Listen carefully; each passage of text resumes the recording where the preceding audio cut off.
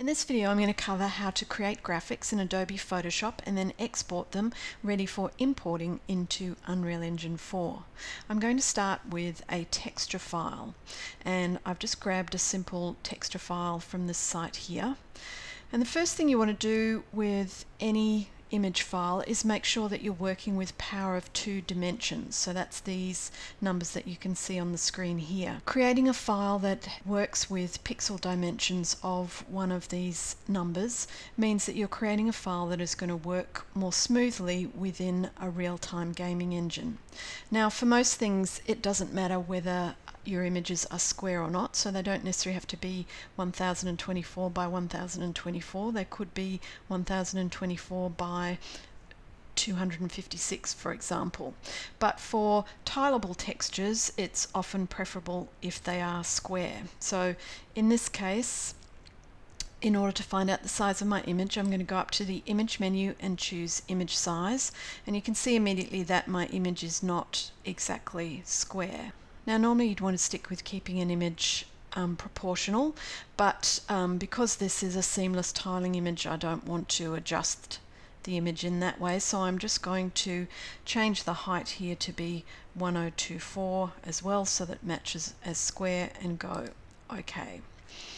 Now I'm going to save my file as a Photoshop file, because that's the file format I'm going to use to bring into Unreal Engine 4, and I'm going to call this file _D, standing for D for diffuse map, and I'm going to save it in my exercise files folder.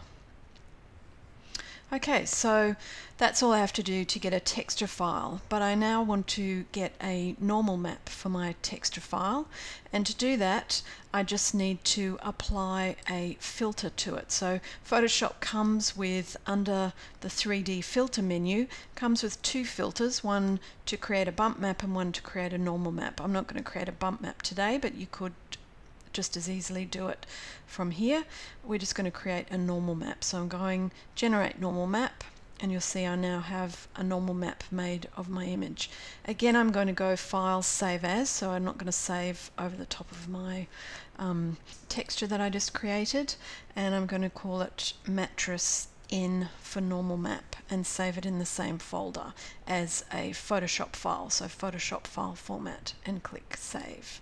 So that's all I need to do to create my 2 texture files. So let's now import those 2 texture files to our Unreal Engine 4 project. The first thing I'm going to do is right click and create a new folder, and I'm going to call that my imports, and then I'm going to double click to go inside that folder. Now I'm going to click on the import button and navigate to the folder that I saved my files in, select them both. I'm just holding down the command key to select 2 items and click open. And it can take a while to import.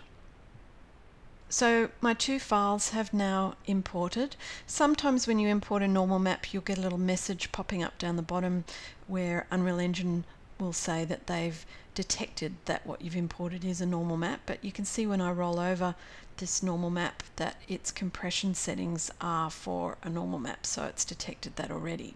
Because they have asterisks on them, we know they're not saved, so I'm just going to click Save to save them. And now let's create a quick material using this. So to do that, I'm going to click on my texture file and right click and choose Create Material. That's then going to create a default material using that particular texture, and I'm just going to accept the default name by hitting Return, and then I'm going to double click to go inside that texture so that I can add my normal map. Just going to pop it up here to make it full screen. So you can see it's come in with my texture sample, and we've already got a bit of a look of mattress look happening here, but it'll look even better once we get our normal map in. So I want to add another texture sample node to put my normal map in. So I'm just going to copy the one that's already there and paste to get another texture sample.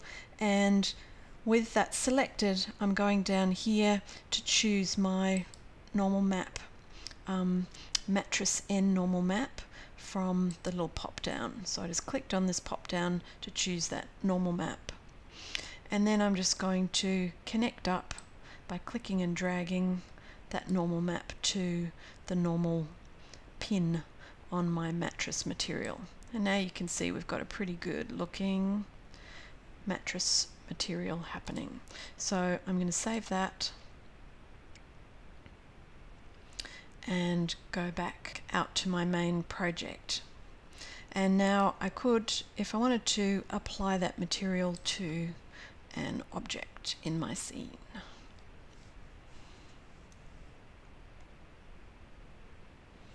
And you can see I now have that material applied.